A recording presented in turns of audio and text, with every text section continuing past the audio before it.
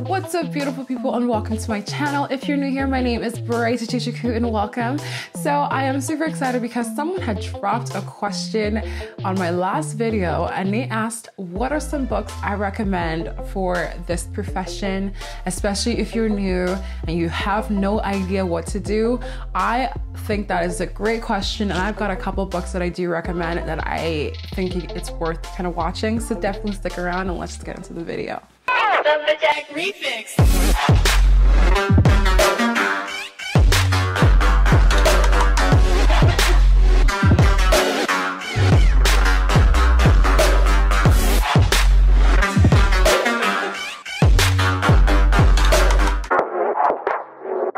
So someone asked, what books do I recommend for the interior design profession? And I think this is a great question because one, you guys should never ever stop educating yourself. Even if you're like 30 years in the industry, years down the line, you should always keep educating yourself because things change so fast in this industry and just in life in general that it's so good to keep yourself educated. And if you don't keep getting educated on things that are happening, understanding design on a different, whole new level, if you don't keep doing that, you will never really grow as a designer. So I think you should always keep educating yourself no matter wherever you are in the industry.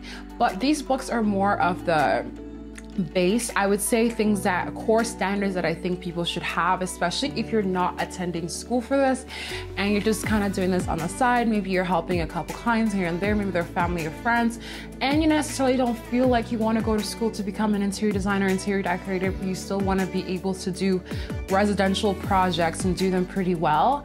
There's some books that are out there to definitely help you. You don't have to be in school for it. All right, so one of the very first books that I do recommend is going to be more towards the business side of things. It's not necessarily the design part of things. However, I think if you're going to take anything out of this entire thing, buy this book, because especially if you're a person who have not attended school for design and you're just entering the profession, you have no idea. It is so important. You probably don't know this, but you probably do because you guys are smart individuals. But you guys probably know that it's so important to have a contract or an agreement of some sort with your clients. So, and if you don't know how to write that could be, it can seem like a bit of a hurdle or struggle for most people. It would have been for me. However, I didn't have to write mine. Mind you that this is just kind of like a standard based agreement that you could use as a freelancer, interior designer, whatever you might have, you're creative. Just all you have to do is just tailor it to whatever you're working on. And it's pretty easy to do that because it's just an editable form. But yeah. Oh, I just smacked my face with that. But it is Business and Legal Forms for Interior Designers. This is such a great book. I used the agreement forms from in here with my clients, like every single one of them I make sign. Even your family and friends, make them sign an agreement because you are a professional and professionals have agreements and you should have them sign it. All right, so there's now two other books that I'm gonna recommend. You can either get both of them, totally up to you, or you can get one of them. I think you don't necessarily need two, but if you really are like me, a little crazy, you want to know everything, I would recommend getting them both because they're very informative. However, you can look up a lot of the things are in this book online, but there's something great about being able to pull up a book and you know everything's going to be in that book you'll ever need. So in design, you're going to talk a little bit, you're going to see a lot of things about ergonomics, you're going to see things about, clearance, things like that. So important when you're designing, like making sure you have adequate space between a wall and something that someone, is going to be sitting on, or a table of some sort. So this first one is called Human Dimensions and Interior Space. This one is so great because it really does break down ergonomics of like the human body from like a child to an adult completely. This is so great, especially if you're designing, like if you're gonna be designing furniture for your clients, or you're designing a particular space, someone who is of age and aging in place, people who have disabilities. It's important to know that you're making sure you're actually designing for the person who's going to be living there and doing it to the point where they're going to be so happy you were in there. Sometimes if you're new and you didn't attend school or you maybe forgot about it, it's easy to miss certain things, and making sure you like, you know, the right height for someone to grab on the wall. You know, a person who's on a wheelchair is going to be different for a person, you know, who doesn't need a wheelchair. So it's important to know all those things, and these things make you a great designer. So if you need, if you're looking to expand your knowledge and, you know all the technical and, you know, all the diagrams are so well done. I think I'm like spinning this book. I can't break this shit. Anyways, what my professor had done when we were in school, she had made us go through all the different chapters and mark out some of the more important ones that we would normally, like, you know, quicker, some of the things that we would normally use on a day-to-day design process. So like seating, lounge seating, and standard heights. I already have it taped.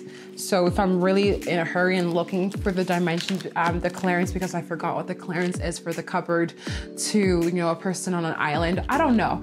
Whatever the damn situation is I'm looking for, I already have it labeled, so I could just quickly pull it up and I'm able to look at it. So yeah, this book is so great. However, there is this book called Residential Interior Design, A Guide to Planning Spaces. So this one's a little bit, it's very similar to the Human Dimensions book. However, this one has a bit more, I want to say, actual interior design layouts in here. You can't necessarily see it. So it has a little bit more interior design layouts inside of it, and you can, it still shows you clearances for certain things, sample projects that you can actually look through and see how they've put that together. There's also, like I said, the dimensions, clearances that you might need to know are also in here, like things like the different sink sizes that you might need while you're designing your space. There's so much information in here. Like, this is a dining room, and you could see how much clearance is in between those rooms. That way you're able to apply to your own particular project. So like I said, they're both great books. They do have different kinds of information, but also very similar information. If I were to recommend one out of the other, I would actually maybe say this book, because it has a bit more of real life scenarios in them, and they have, like I said, layouts in here, and it helps you guide and plan the spaces a little bit better. That way it's very functional, because you want to make sure you're designing things that are actual functional for your clients. So I would say this over this. However, they're such great reads. Not reads. I was not enjoying sipping coffee, drinking a glass of wine, and saying, "Ooh, this is gonna be great." No, they're great reads in the sense that you get a lot out of them, and I think like it's actually great books for you to apply towards your project.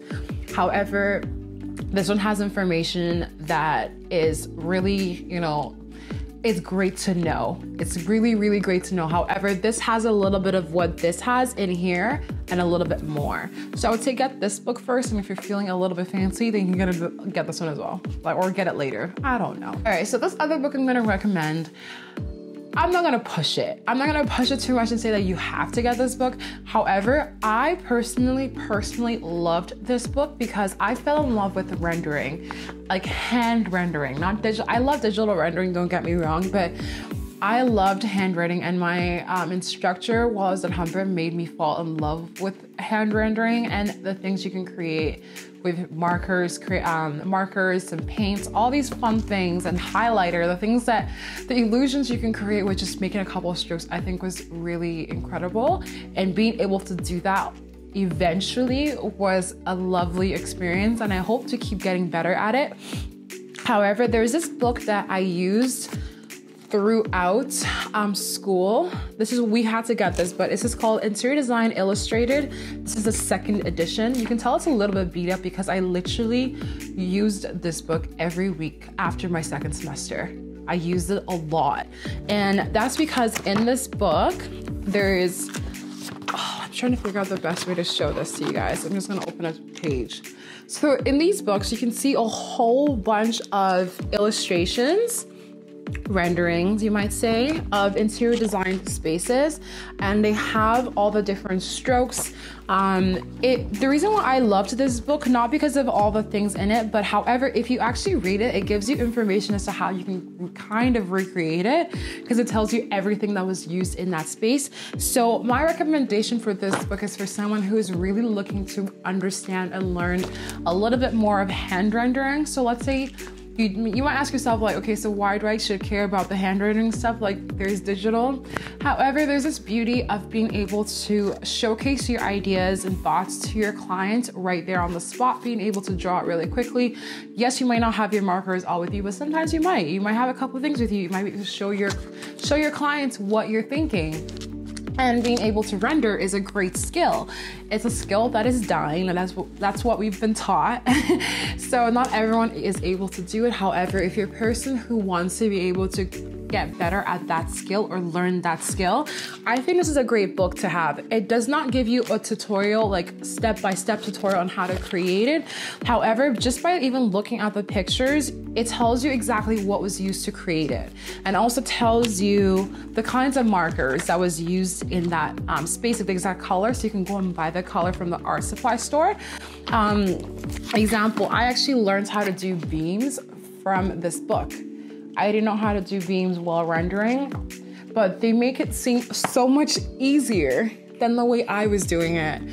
Another book that I recommend, I do not have a physical copy with me because I am planning on buying this book, is Styled by Emily, is it Henderson or Anderson? I will insert all the information down below, but this book, I came across it and I thought it was absolutely great because what she's done is broken down different types of styles in the interior design and kind of helping you create those aesthetics and maybe helping you understand it in colors, because there's so many things about interior design, like, you know, how a color really affects a person's mood, emotions, whatever, and, you know, certain setup or certain blend of colors does certain things to people. So understanding that, I think, is really important to be able to create a really nice, cohesive, and well-designed space. So her book, Styled, I think is great from what I've seen. I have not fully read it yet because it is on my bucket list to buy. But yes, I'll be purchasing that book. Another book that I also think is super important, going back to the business side of things, is the book that contains all the codes that is for your area. I don't have the book yet because that is a $200, I think, purchase, and I will be making that investment very soon. I am just saving up to, that's like a side expense, okay? Like, that's an expense I don't need to have right now. However, it is on my list to buy next, because I'm not attending interior design school because, like I said, I just want to focus solely on the residential spaces. I don't see myself necessarily doing a lot of commercial spaces. I have done it. However, I don't see myself doing more of it. So in regards to the book of codes, I think it's important to actually know some of the codes. A lot of the codes that you might be using in your day-to-day space, it'll suck to have to learn that the hard way, that you can't do something, but knowing that you can't do certain things before you even get to the design process eliminates a lot of letdowns, like thinking you can create this, you know, amazing thing, and then you realize that the code does not permit for you to do that. For example, let's say you're designing an let's say you're designing in Canada, or at least in Ontario. If you're designing a fireplace, you have to make sure there's a glass in front of it. If there's no glass in front of it, that's not permitted. I didn't know that till my teacher taught us that, because that's part of the code. So there are little things that you don't realize you can and cannot do until someone's told you that. So having a book that has all the codes, it does get updated, so you would have to keep purchasing it after a couple years. However, if you're a person who you're not going to school, especially you're not going to interior design school for it, so I'm really talking to my interior decorators out there. If you're not going to school for it, I still do recommend. I think is a great buy, and I will be making that purchase also very soon. Like I said, it's just a little expensive, but it's so well worth the money, so that you can have all the codes that are potentially gonna cause you a headache in the future. You can flip through it. You can look at it before you make a final decision on something. it'll be a very smart purchases. But yeah, so I have really talked about a whole lot of books in the span of a couple minutes here, and I'm so sorry if this is like a lot of information. However, I do think all these books are great resources because I still refer to them after I left school, especially this guy right here, and especially this one because I am still, I can't mess it up. I am still learning hand rendering and making sure I'm still improving my skills. So I think those are really great books. And like I said, if you're gonna take anything out of this entire video, get this book. This is a book you need, especially if you're in Canada. Also in the States, if you're anywhere else in the world, double check that this meets the standards of, wherever you are, because you don't want to, put something that is not. Double check it, make sure it suits wherever you're from, and I hope it really does, but this is a great resource. If it doesn't suit wherever you're from, I'm sure there is a book out there, very similar title, and something will pop up for you. I hope you guys really enjoyed this video. I hope you guys got something out of this. Before you leave, don't forget to hit the subscribe button while you're still here, but I will see you guys, all lovely people, in my next video.